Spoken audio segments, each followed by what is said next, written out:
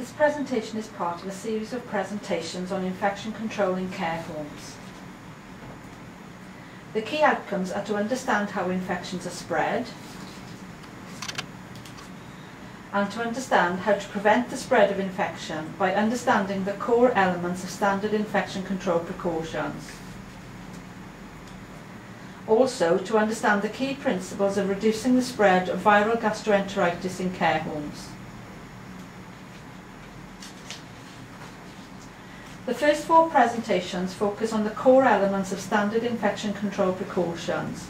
The first focuses on cleanliness and decontamination. The second focuses on bloodborne viruses and the management of inoculation injuries. The third focuses on the use of personal protective equipment. The fourth focuses on hand hygiene. Standard infection control precautions should be applied in all healthcare settings to reduce the risk of infection to patients, residents and staff. This presentation is the fifth in the series and focuses on the key principles for reducing the spread of viral gastroenteritis in care home settings. Diarrhoea and vomiting can be caused by infective and non-infective agents. Residents with diarrhoea and vomiting should be regarded as infectious unless known to be otherwise. As norovirus is the most common cause of diarrhoea and vomiting in care homes, you should always suspect norovirus unless there is another obvious cause. When residents have a liquid stool or vomit, this will contaminate the environment and the hands of staff. This in turn will increase the risk of the infection spreading. Diarrhoea is an abnormal fecal discharge characterised by frequent fluid stools which may result in fluid and electrolyte loss. Gastroenteritis is characterised by symptoms of nausea, vomiting, which may be projectile, diarrhoea and abdominal discomfort. There may also be fever, chills, aching muscles and headache. When you suspect that a patient has norovirus, you should arrange for the resident to have a stool specimen tested in the laboratory. This should be arranged with the resident's GP. Specimens of vomit are not tested by the laboratory. The specimen request form should include details of the resident's symptoms, when the symptoms started, and whether there are any other residents with symptoms in the care home. There are several germs that can cause residents to have diarrhoea and vomiting. These include Campylobacter, Salmonella, Clostridium difficile, Giardia, Staph aureus and Rotavirus. However, the most common cause is norovirus. Small round structured viruses such as norovirus are a common cause of outbreaks in care homes and are the commonest cause of gastrointestinal symptoms amongst staff. Norovirus usually occurs in the winter months, most commonly between October and April, but can occur at any time of the year. Attack rates are high, about 50%, so about 50% of residents and staff may get the infection. Incubation, the time between picking up the virus and starting to become ill, is usually between 12 and 48 hours. The onset of symptoms is sudden. Symptoms are short-lived and acute, affecting staff and residents. People may be infectious for 48 hours after they stop vomiting and for 48 hours after their stools return to normal. Immunity is short-term, so people can get norovirus several times. Everyone can get the infection. Some people, such as the elderly, can become very unwell if they get norovirus because the diarrhoea and vomiting can cause them to become dehydrated. Norovirus spreads easily in care homes. There are several ways that infection can spread. The virus can be passed directly from a person with infection to another person. The virus can be passed indirectly from a contaminated environment to another person. The virus can be passed on the hands of staff or by contaminated food. Aerosol transmission can happen because when people vomit, large numbers of the virus spread in droplets that can contaminate surfaces or can be inhaled and swallowed by other people. Therefore, residents with unexplained diarrhoea or vomiting should be nursed in a single room. Ideally, they should be single rooms with an ensuite toilet and shower. If these are not available, it is necessary to segregate a commode for the use only of the person who has the diarrhoea and vomiting. To prevent spread, it is essential that there is a strict compliance with infection control precautions. All staff must wear aprons and gloves for contact with the resident and with the resident's equipment. They must also thoroughly wash their hands after removing aprons and gloves. It is important to remember that alcohol rubs are not recommended for use after contact with residents who have diarrhoea and vomiting. Soap and water should be used for hand decontamination. Where possible, staff who look after residents who have been having symptoms or would have been exposed to the infection should not look after residents who have not been exposed to the infection and do not have symptoms. With the resident's permission, you should remove any exposed food from the resident's rooms, as it may have virus particles on it. Contaminated linen should be treated as infectious and managed accordingly. Waste should be treated as infectious and managed accordingly. All crockery and cutlery should be washed in the dishwasher. The use of fans should be avoided if a resident has diarrhoea or if there is an outbreak of diarrhoea and vomiting in the home.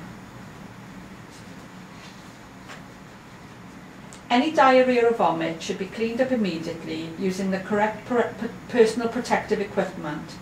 After the vomit or diarrhoea has been cleaned up, you should disinfect the area with a chlorine releasing agent at 1000 parts per million. All equipment should be thoroughly decontaminated after use. Patients' rooms should be cleaned on at least a daily basis. Particular attention should be paid to areas that are handled frequently, such as taps, flush handles and door handles. You should always use disposable cloths for cleaning. A colour-coded system should be used for cleaning in accordance with your local policy, which may reflect the MPSA Safer Practice Notice 15 for colour coding of cleaning equipment for hospitals. The colour coding you choose should apply to mops, buckets, cloths, aprons and gloves. The MPSA guidance advises red for bathrooms, washrooms, showers, toilet basins and bathroom floors, blue for general areas, green for catering areas, and yellow for isolation areas. Your cloth should be disposable and changed between rooms. All decontamination should be done by either using a general purpose neutral detergent followed by a chlorine releasing agent at 1000 parts per million, or by using a combined detergent disinfectant product diluted to 1000 parts per million available chlorine. Where possible, domestic staff should not move between areas that are affected and those that are not. Where this is not possible, domestic staff should clean areas that are affected separately from those that are not affected. Areas that are not affected should always be cleaned first. Separate cleaning equipment should be used for cleaning affected and non-affected areas. Domestic trolleys should not be taken inside the residents' rooms when they have diarrhoea and vomiting. When a resident has diarrhoea or vomiting, you should inform relatives and visitors of what they can do to reduce the risk of spreading the infection. You should also provide them with an information leaflet. And in the event of an outbreak, you should place an advisory notice on the care home door. You should advise relatives and visitors, where possible, to reduce their visits whilst there is an outbreak.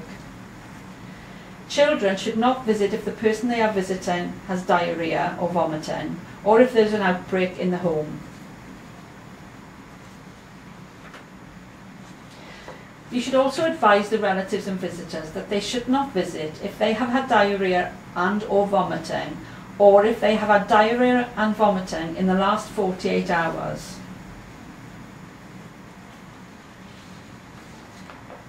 You should monitor bowel function, and you should maintain hydration and electrolyte balance of your residence.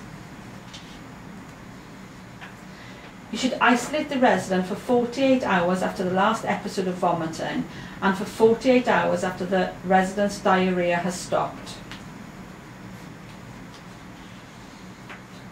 At this point, you should remove the resident from isolation and arrange for a terminal clean of the room. Very importantly, you must have a heightened awareness of other residents developing diarrhoea or vomiting. When there are 2 or more residents with symptoms, this may indicate an outbreak. And if you are in any doubt, you should inform the Care and Social Services Inspectorate Wales. The relevant GP, the Health Protection Team and the Environmental Health Officer should also be informed and will advise. When an outbreak is suspected or confirmed, you should limit staff movement and the use of bank or agency staff. You should limit resident movement, including non-essential visits to hospitals. The Health Protection Team and the Environmental Health Officers will advise on whether there is a need to close the home. They may advise that new admissions to the home should not occur whilst there is an outbreak of diarrhoea and vomiting. In the event of the home being closed, a resident who has been admitted to hospital with diarrhoea or vomiting may be readmitted to the home when they are fit for discharge from hospital. You should advise relatives if the home has been closed. High levels of cleaning with a chlorine-releasing agent are required, as described in a previous slide. If a resident from the home needs to be admitted to a hospital, you must inform the hospital staff that the resident currently has or has previously had diarrhoea or vomiting, or that there are other residents in the home who have had or currently have diarrhoea and vomiting. This information should also be given to the ambulance staff. If staff have diarrhoea or vomiting that cannot be explained by other causes, they should report their symptoms and report sick in accordance with your local policy. Staff who have unexplained diarrhoea and vomiting should stay off work for 48 hours after their symptoms have stopped. Staff may be asked to submit a fecal specimen according to local policy. Cleaning of symptomatic residents' rooms, including the environment and equipment, should be undertaken after the resident has been free of symptoms for 48 hours. This will include changing the curtains in the room. After an outbreak, the entire home, including the environment and equipment, should be thoroughly cleaned before the home returns to normal function. Where possible, all decontamination should be undertaken with a chlorine-releasing agent, as described on a previous slide. The Health Protection Team and the Environmental Health Officer will advise on when terminal cleaning and disinfection should occur and when new admissions can safely be admitted to the home.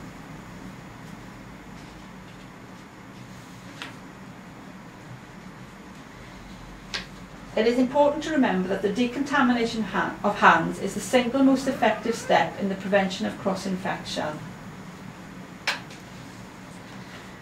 Further information can be obtained in the ABMU Health Board publication, General Information and Infection Control Precautions to Prepare for and Manage Norovirus in Care Homes.